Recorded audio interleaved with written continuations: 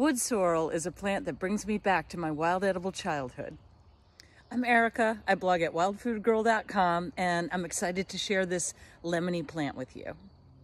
Yellow wood sorrel is quite easy to recognize. It has leaflets in sets of 3, and the leaflets are heart-shaped. The flowers are small and yellow. These aren't open yet, but they have 5 yellow petals when they open.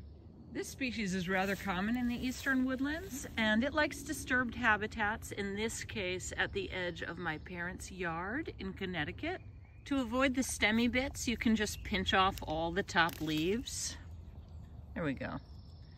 You can find this plant in Colorado too, but it's going to be a lower elevation plant of disturbed settings and gardens and just isn't as common.